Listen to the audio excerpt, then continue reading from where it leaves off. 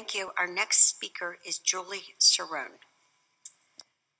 Hello, my name is Julie Cerrone. I'm 30 years old and I'm from Pittsburgh, Pennsylvania. And I hope that I can get through this without totally breaking down and crying, because it's amazing that I'm actually standing here unassisted wearing cute wedges, if I may add, because mobility and getting out of bed and walking up the stairs was something that I took for granted.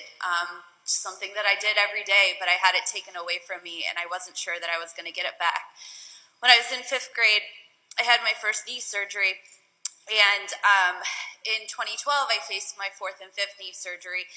And as I was going through this, I kept having more and more knee pain, and my doctor kept saying, "Oh, you're fine, nothing's wrong with you," and I knew there was something wrong. There was something wrong. It was to the point where I couldn't stop shaking. I was in control of me shaking. You know, when you talk about a pain scale of 1 to 10, this was 1,000. And I will always remember December 17th, 2012, when my doctor walked into the examination room and said, "Well, part of your femur bone is dead. It's called avascular necrosis. I know what it is. I've seen it before, but I don't really know what to do with you. I don't know how to treat it, and I really don't know where to send you." He continued to say that you probably will need to get a knee replacement. You could probably get 2 in your life, and good luck, and send us on our way. I'm a pretty positive person, but I started doing the math in my head, and I thought, well, crap, I'm going to be 60, young age of 60, and am I going to be able to play with my family? Am I going to be able to walk? What am I going to do? So I really relied on my family and friends and patient leaders online to try to figure out this story, because I had nowhere to turn to. I lost count at about 28, 29 health practitioners that I went to looking for an answer. Top bone specialists, top orthopedics. I would walk in there and they'd all say, "Well, I know what avascular necrosis is. If you were older, I'd give you a knee replacement." But because I also had, I have psoriatic arthritis, and at the time I had complex regional pain syndrome, nobody wanted to touch me with a 10-foot pole.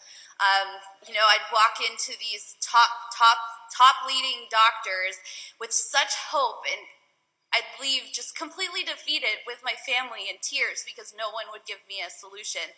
I found my own solution, though, and that was a Regenix stem cell procedure. And in March 2015, I went and had the procedure done on my left femur bone. 3 months out, I was off all of the pain meds that I had been living on 3 to 4 times a day for 3 years at that point. 6 months out, 40% of my bone had regenerated, and I was able to get off the crutches that I was on for 3.5 years.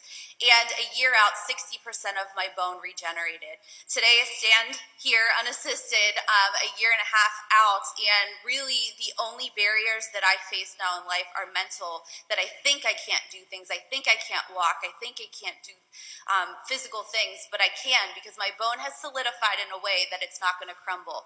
And I think back to all those top doctors that I went to, and the best advice that I got was, quote unquote, to walk on crutches for the next 10 years until your bone completely crumbles and then get a knee replacement. And that was just absolutely unacceptable to me. There are so many different ways to treat avascular necrosis, and they all have low outcomes. And I started talking about stem cells and trying to figure out if that was an option for me. And I had doctors say, "Well, we have these pre-filled placenta syringes, why don't we try that?" And, you know, with my autoimmunity and with no long-term studies of those things, I was very, very hesitant. So I am so thankful and grateful to all of the powers that be that led me to the stem cell procedure that I had. I was able to tap into my innate healing ability, which each of us have. You know, given half a chance, our bodies will heal themselves by ourselves.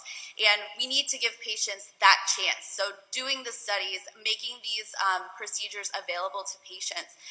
Today, I just wanted to share my brief highlight of a story for you, and, you know, let's do this together. Let's make this readily available for all patients. I'd never, ever wish AVN on my worst enemy, and I sure hope that you or your family never has to go through this, but drafting regulations that allow people to tap into that innate ability, you know, we can solve these problems for all of these patients. So thank you very much.